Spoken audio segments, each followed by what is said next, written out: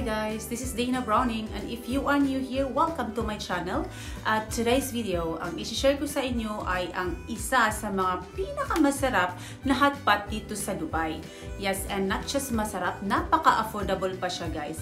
Ito yung tipo na place na pag kumakain ka, pagkatapos mong kumain, masusuka ka, nauumay ka, na parang grabe hanggang dito na yung pagkain.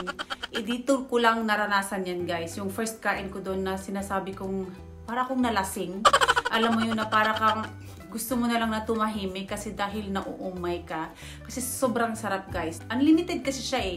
May mga napaka-fresh na vegetables, napaka-fresh na meat. Like for example, yung beef nila, ang sarap, ang sauce, ang sabaw.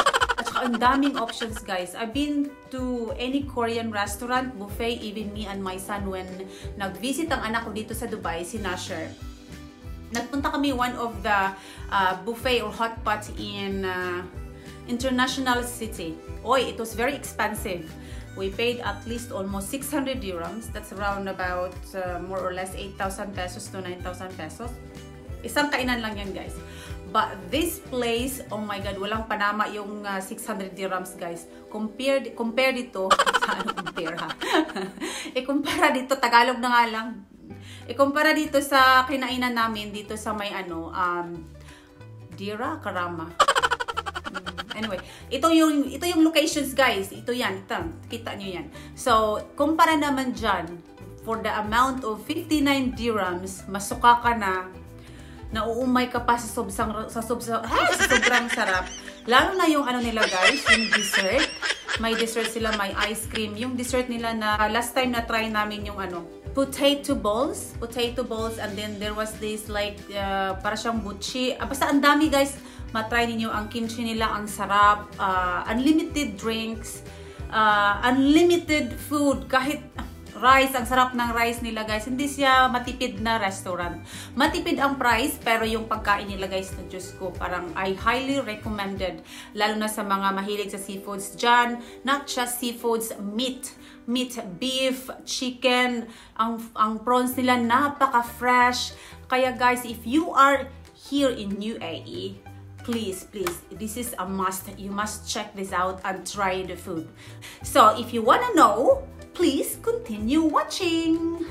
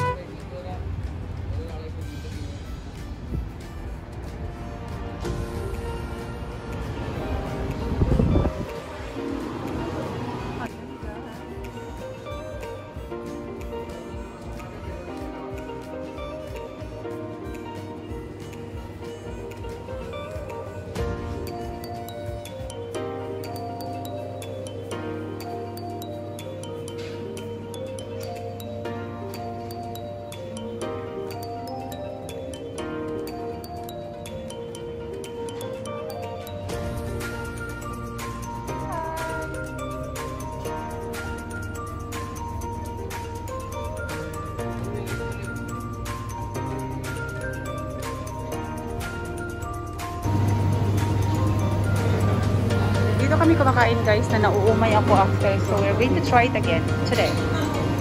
Baka maumay ako ulit. Suka ba? Sa Busog. Diyan tayo madam? Okay ka lang? Say alright.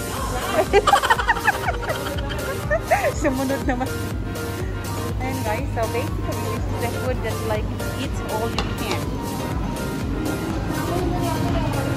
Ayan. So this one is barbecue chuchu. Barbecue buffet. May isa siyang barbecuehan at saka may isang, ano ba yun tawag nun? Sabaw? Ano yung sabaw? Soup. So this is for the fried items like normal fried chicken, kimchi, or duck, something else. Can you have another one like this as well?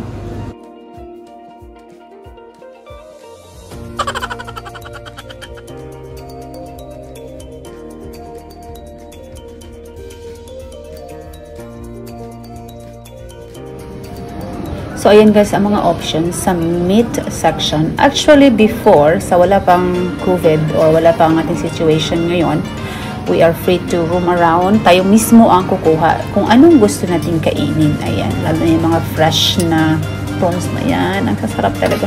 Ang gulay nila guys, parang kapitas pa lang sa bakuran. Ayan, but now, hindi na siya pwede. Talagang sila na mismo ang kukuha kung anong gusto nyo.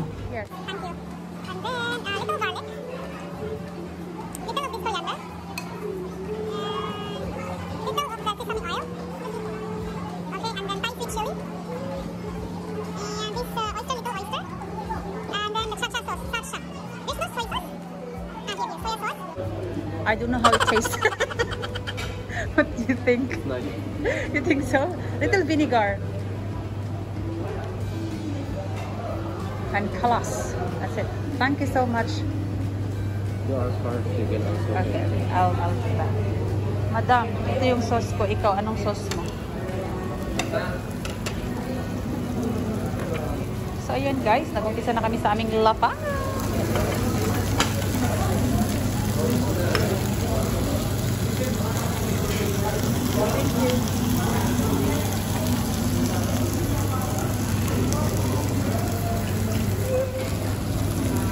So, ayan guys, na yun. So, look at that. Oh my gosh.